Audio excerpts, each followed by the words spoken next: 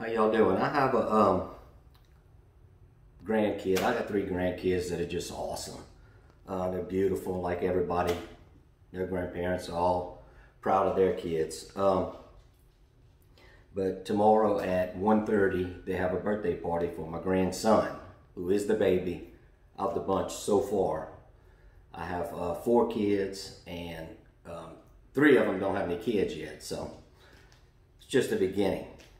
Well, I told them that I would cook some pulled pork sandwiches for them for tomorrow. So that means I've got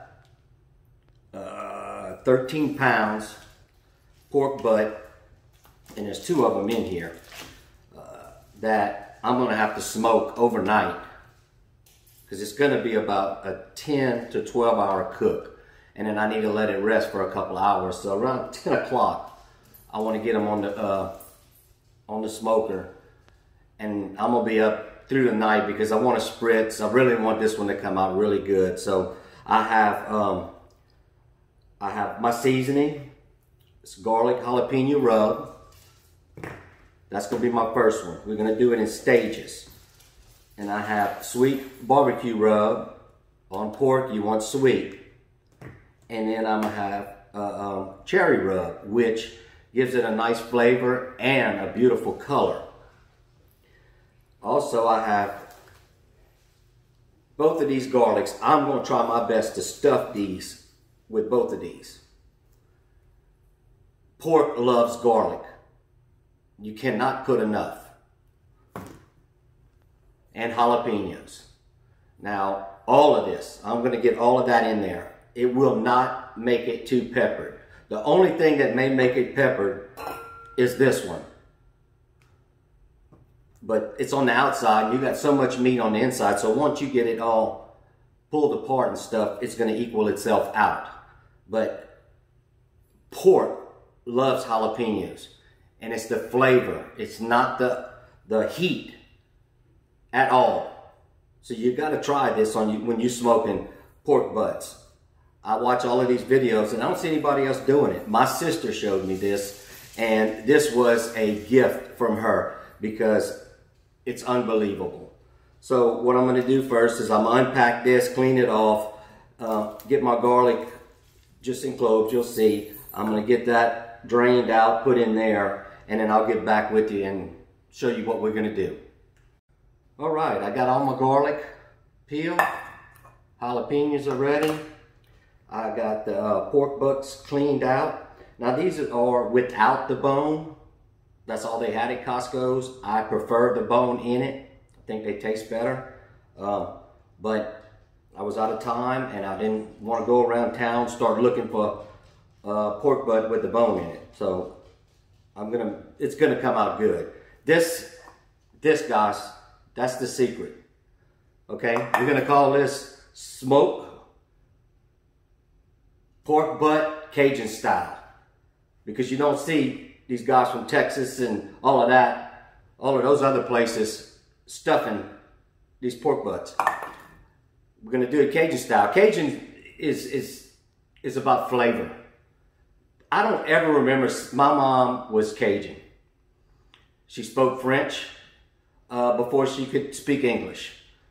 She would be 94 years old, and she was pure Cajun and the most phenomenal cook. And I don't ever remember sitting at a plate of food from her and it being spicy, where it was full of flavor. That's the misconception, that just because it's called Cajun, that doesn't mean it's hot. It doesn't have to be hot, it just has to be full of flavor. That's what we're doing here. I'm gonna go ahead and I'm gonna skin some of this fat off of it. It's got a little bit on the bottom side. I'm not gonna do much. We're gonna get some of this off. I'm gonna leave a little bit. I don't want to get too much into the meat. But I wish it had the bone in it. It's the first time I do one that does not have bone in it, so we'll see. I know it's still gonna be good. But I'm gonna go ahead and finish trimming this thing up and I'll show you how I stuff it. All right, so I got most of the fat off. I'm not gonna take any more than that. But first what we wanna do is start stuffing it. So I will make a hole, get one garlic in there, and a jalapeno in that same hole. Get it in there good. Everywhere you can put a garlic and a jalapeno, you want to do that.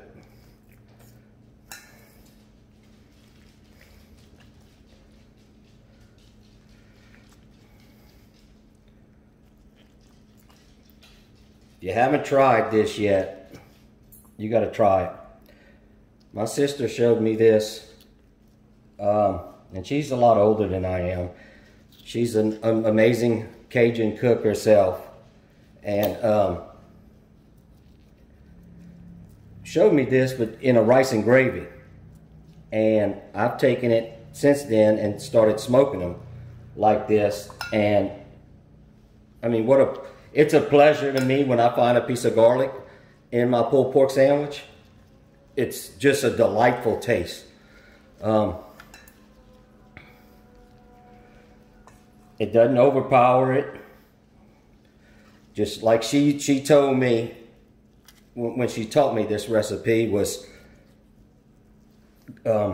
pork loves jalapenos and it loves garlic.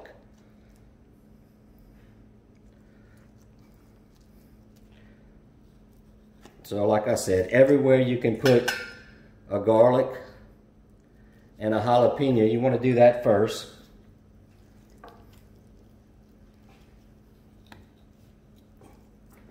What I do is I stick my finger in there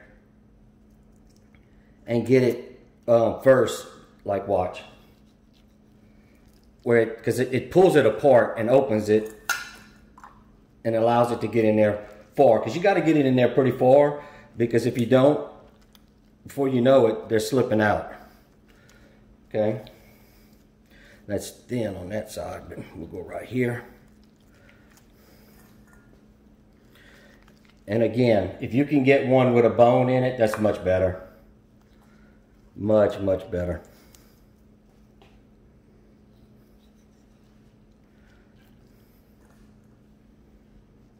It tastes amazing, I'm telling y'all. Hopefully my family loves it. Labor of love, that's for sure, you know, when you got to cook something for this long. Now be careful you're not going, because I have it pretty deep in there, those from the other side. So now I'm trying to get more of the surface of it. And this would be the top whenever I put it on the grill. So I did the bottom first. And when I saw that no bone in it, I asked them, I said, do you have one with a bone in it? I'd rather that, and they didn't have any. So I've never bought one like this, and you could see it's just, they tear it up to get the bone out. So I'm not crazy about that, but it doesn't matter with this, because you're not looking for a beauty contest when this thing's finished. It's all about taste. It's all about how it's gonna taste, because it gets pulled apart. Nobody sees it, you know, really when it comes out.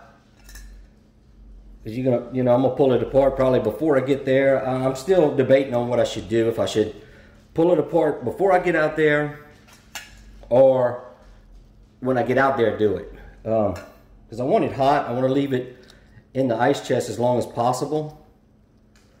Because you can leave this in there up to 5 hours and it still be hot.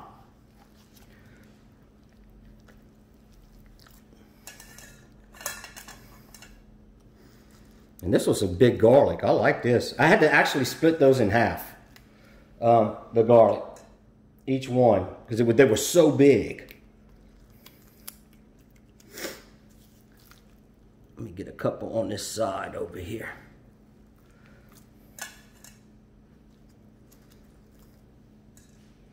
Yeah, if you do it rice and gravy, what you do is, this is all you do in it, is you do the same thing right here. You'll put the rub on it, like what, let me just turn it around this way. Just like what I'm doing here, but then I'll put rub on it. Not so much rub. And then I'll put it in a pan with some olive oil on the bottom of the pan, and I will brown it until this thing is completely brown. When you think you have it browned enough, you keep browning it. And you add a little bit of water at a time, little bit of water at a time. And you don't put any of your Cajun Trinity in here. This is a unique dish. The gravy that it makes is outstanding. I mean, I had to quit cooking it for my in-laws because they wouldn't leave. They kept wanting to have Christmas over here and me do it. So, gotta share, right? Everybody share. Now you see I'm getting close, so I gotta time it to where I have some all over it.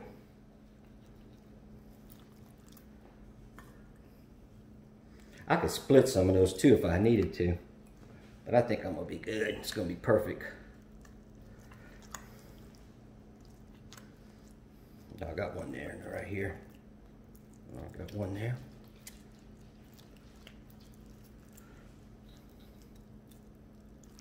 Yeah, this thing's tore up, man. Oh.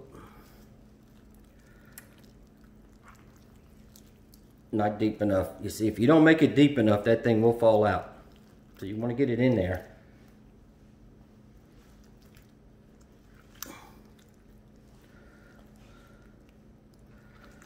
All right, let's get it on the other side. Well, this is going to be my top, but you could, I mean, this is just ridiculous how it's all beat up. But I'm going to tuck it all under on the grill so it cooks evenly. I'm going to go ahead and just make a bunch of holes this time. Yeah, I went too deep on that one. I felt that deal, so I'm going to go there.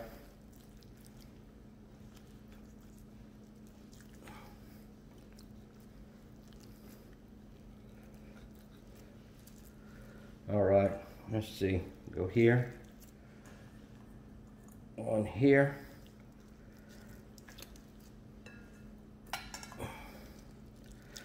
Try to hurry up. I try to make these videos not so long. I didn't know what I was doing. I still don't know what I'm doing. But I want my kids, man, to have these on some of this stuff they really love to cook. I mean, they love to eat. So they can learn how to cook it also, you know.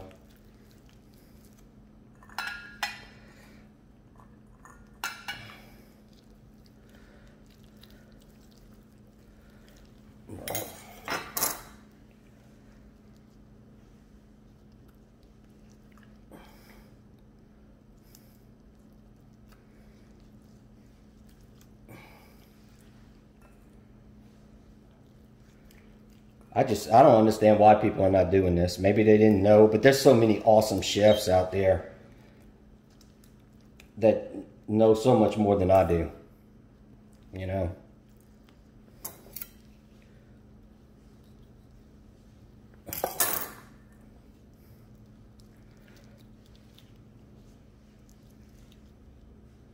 And then what we're going to do is do a mustard base on it right here.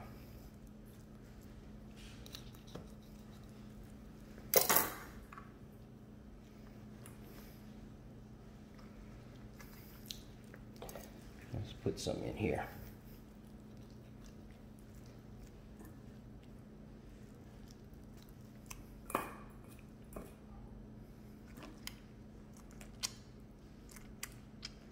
You'd be surprised. I thought when she first told me that, I said, man, that's going to be so peppered with all of that jalapeno in there. No. No, that's good right there. I'll leave that. All right. I got it everywhere. So you see, a little bit left, but not enough, not a whole much to worry about. I got most of it in there. So we're gonna go ahead and use a mustard to use it as a binder for our seasoning. So it's not a whole lot. You want to get it spread on there real good. And I actually made a big boo-boo, but this is going to be okay. Do the bottom side first. Trying to hurry on the time on this video and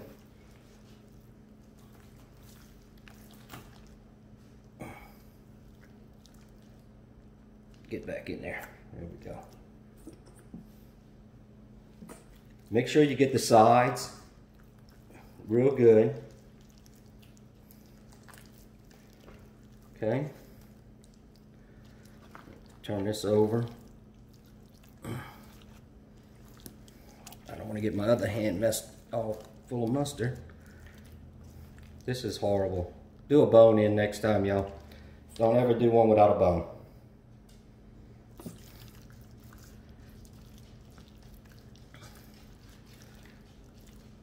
Still gonna come out good though.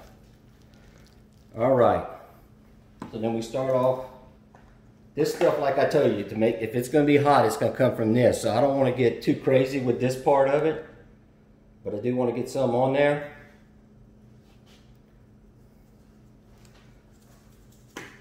Loosen it up a little bit. There we go.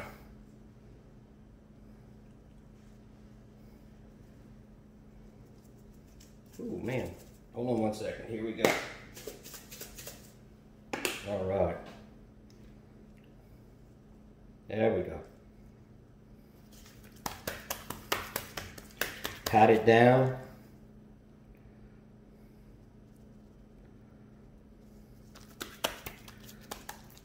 Okay, remember we got to get the sides. Got to make the sides happy. Happy, happy. Well, I guess since this is all flapped open, put a little bit in there that you wouldn't be able to if it wouldn't have the bone. So maybe that is a good thing. We'll see. All right. Like I said, I don't get too crazy. So then we're going to go with the sweet barbecue next. And you can use any rub you want. They make a lot of good ones. I just have this. I bought these and I have them. And I'm going to try some other guys' stuff. I may even start making my own. I make my own black pepper and salt mixture. God, it smells good though. This you want to get generous with. You want to make sure this is all covered real good. Sides.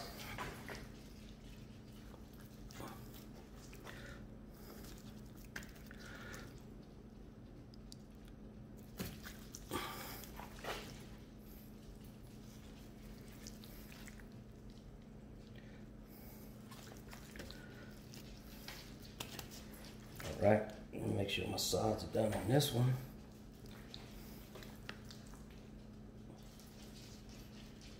This doesn't have so much heat in it. It's got more flavor. That's what we're looking for. I mean, it's not always about heat, y'all. All right. Then we go with the cherry rub to give it good color and also more flavor.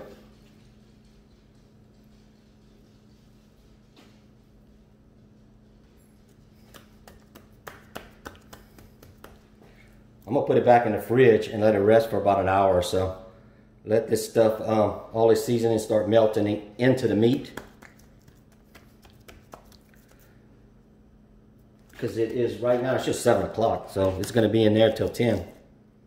I'm gonna put it on at 10 o'clock at 180 degrees for 1 hour, where that's extreme smoke. I wanna try to fill up this meat with as much smoke as I can.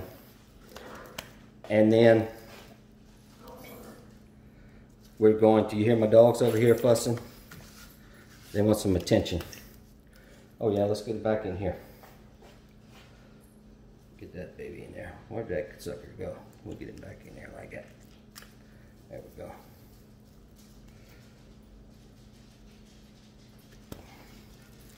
All right, so Those are ready to go on the grill. We're gonna put them on the grill just like that. Oh no, I'm sorry. Guess what? We gotta do the front side, the top side. So again, we're gonna repeat what I just did on the top side. It's all seasoned and ready to go. It looks and smells good. So I'm gonna put it in the refrigerator until 10 o'clock. Like I said, it is 7:11 right now. Now I gotta clean up all of this mess. I'm using premium pellets for my smoker. It is post oak, pecan, and cherry. Hopper's all full. My smoker is the Rectech RT590, also known as the Stampede. I would recommend Rectech to anyone. I'm not getting paid by them, but I'm just telling you, it's not a cookie cutter smoker, and the customer support is outstanding. You have to order it direct from Rectech. All right, it is 10 o'clock. Everybody's in bed except for me. Go ahead and get these butts on here. I mean, look how good that looks. That is so pretty. We're gonna go ahead and put it, let's put it in the middle.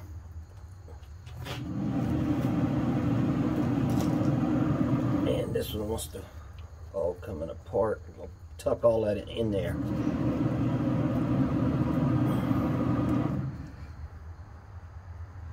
There we go.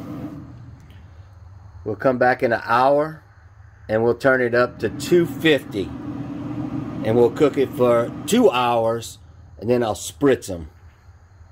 1 hour at 180 degrees. I just kicked it up to 250. I'm gonna go ahead and put my prongs in here where I can kind of monitor it as I go. All right, it's 2 o'clock in the morning. We're gonna take a look at it, see what it looks like, and we're gonna spritz. Let's see. Oh yeah, it looks good. Oh, they got a good bark on it. Spritz it up real good. Yep, there you go. You get out the light where you can see. Yeah, that looks good. All right, we'll let it go till it gets to 165, and we'll go ahead and wrap it up. All right, it's 3 a.m. in the morning. I'm gonna go ahead and put some of this sweet barbecue on the bottom. Prevents it from sticking, and also just more flavor with the gravy that it's gonna create in this pan. You can see the butts, boy, they look pretty. So I'm just gonna lay them on top of the seasoning.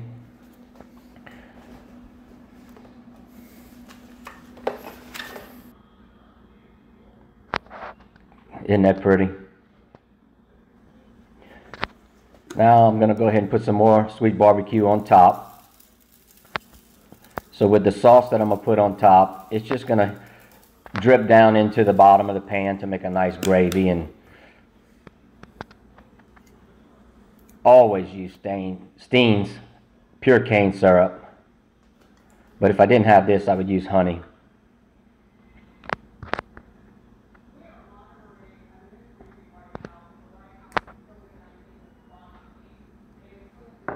You can take any sweet barbecue sauce and put on it. I like this one. I get it at Rouse's, but you can get any one you like. You don't have to do too much because I'm going to have a lot of gravy on the bottom from the juice from these pork butts.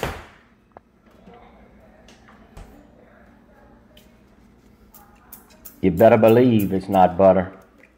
I'm going to put some of that on here too. I was out of sticks of butter. If I'd have had a stick of butter, I'd have probably put a half a stick of butter in the bottom. But this works great. Go ahead and cover it back up. And then I'm going to put my probes to the top so I can keep an eye on it. My Rectech grill keeps the probes on the grill, so I'm going to put it here and here.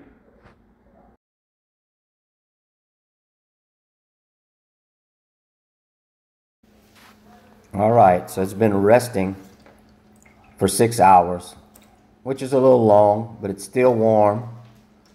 And what I'll do now is I'll pull it apart and then I'll put it in my pot. And very important, I strain all of the fat that I'm going to take off of this from the gravy, and I'm going to put the gravy in my pot with all the meat. Don't just rip this butt apart recklessly.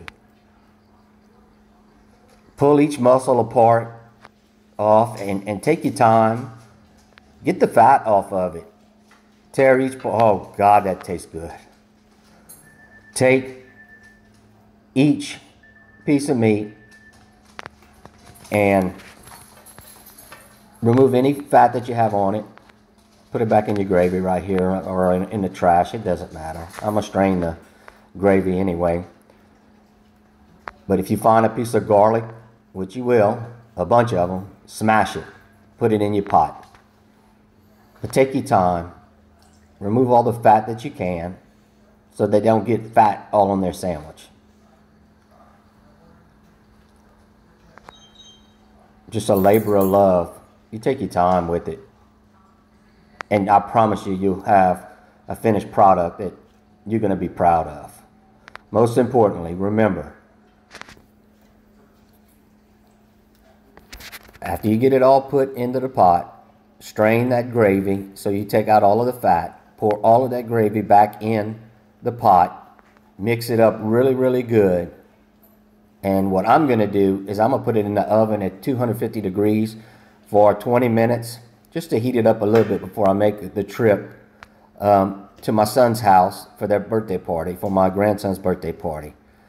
It's only 10 minutes away, so I'll have it warm by the time I get it there. Thank you all for watching. If you like what we're doing, please subscribe. I'm doing these for my kids so they have this recipes that I love to cook, and also that I can help other people. Thanks again, and I hope everybody has a blessed day.